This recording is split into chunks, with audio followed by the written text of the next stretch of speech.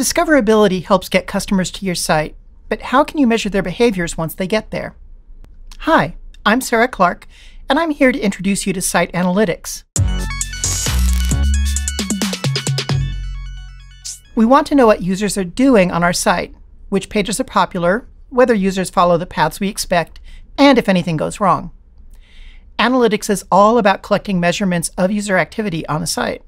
Google Analytics is a service that collects, processes, and reports data about an application's use patterns and performance.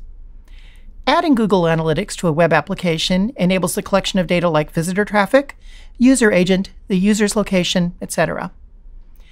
This data is sent to Google Analytics servers, where it is processed. The reports are available in the Google Analytics web interface and through a reporting API. Google Analytics is free and highly customizable. Integrating Google Analytics is simple. First, you must create a Google Analytics account. Each account has properties. These aren't JavaScript properties, but refer to individual applications or websites. Google Analytics then generates a tracking snippet for each property. This is a piece of JavaScript that you paste into your page. It sends data to Google Analytics backend. You can also use the Analytics library to create custom analytics, such as tracking specific user actions or tracking push notifications. I want to say a bit more about properties. An account has properties that represent individual collections of data. These properties have property IDs, also called tracking IDs, that identify them to Google Analytics.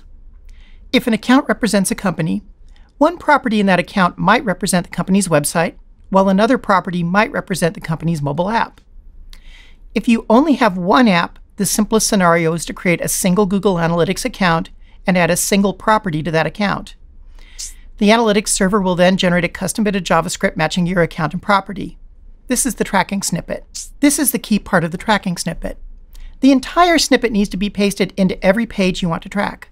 At a high level, when this script runs, it creates an async script tag that downloads analytics.js, the analytics library, defines the GA function, called the command queue, creates a tracker that gathers user data, and sends this data as a page view hit via HTTP request to Google Analytics.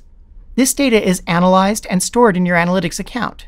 In addition to the data gathered by tracker creation, the page view event allows Google Analytics to infer what pages the user is visiting, how long they are visiting them, and in what order.